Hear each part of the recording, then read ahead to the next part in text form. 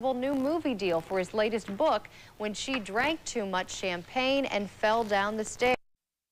Affordability as well as the future increase in value that homes will realize. Another recent report said home prices here could increase over 80% by 1995.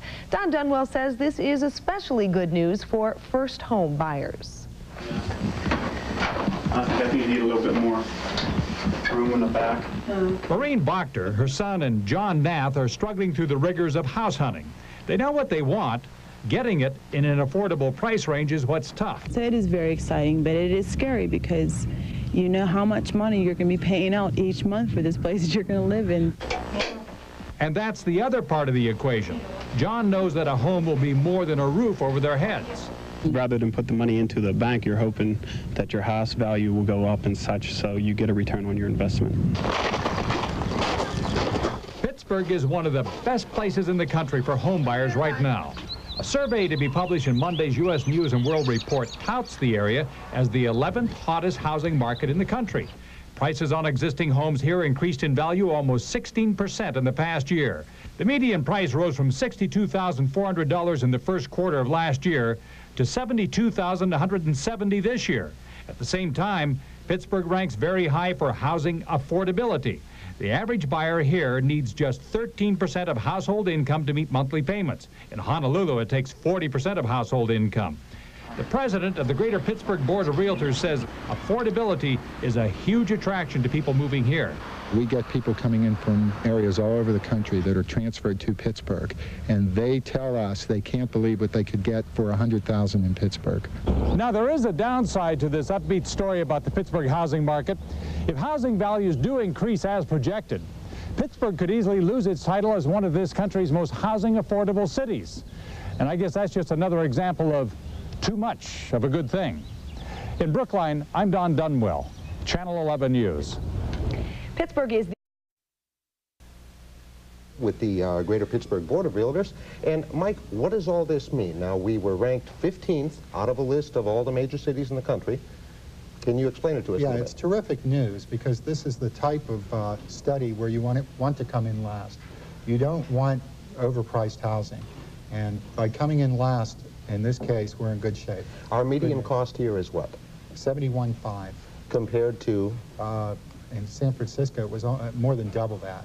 So you're definitely going to get more house for your money living here in the Pittsburgh area. Absolutely. It's good news. People have been calling us all day, and people do react to good news.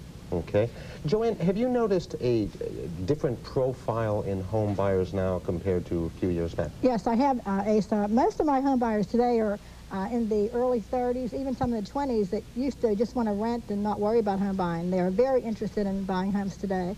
And most of their price ranges are $100,000 to $125,000. Okay. And speaking of price ranges, median at $70,000, you can pick up a very good value on a home here. What are some other reasons to invest in real estate now? Well, naturally, with the drop in the rates, I'm sure that housing in Pittsburgh will go up. Interest rates will go up. Yeah, the interest rates have dropped dramatically in the last 2 weeks. So we've had good news twice in the last 2 weeks. Okay.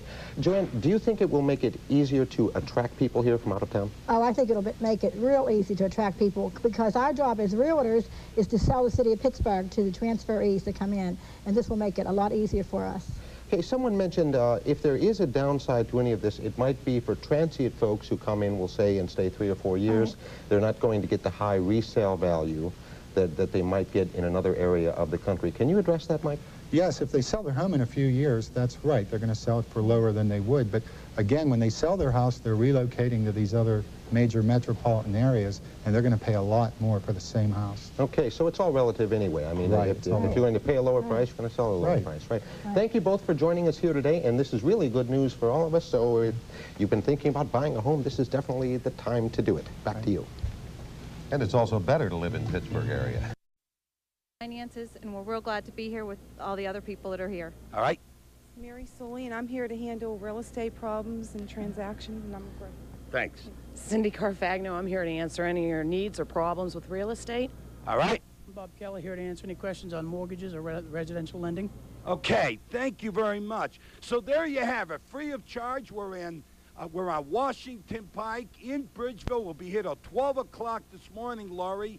All people got to do is come on down, and we have the experts free of charge. Law, real estate, the whole gambit. I'm sure you'll get a lot. Go ahead, I'm sorry. I'm sure you'll get a lot of people out there. That's a great service. Well, we want them to come on down. It's free of charge. Come on in, ask your question. Okay, Bogey, thanks. The business on the home front, and early signs have real estate people optimistic.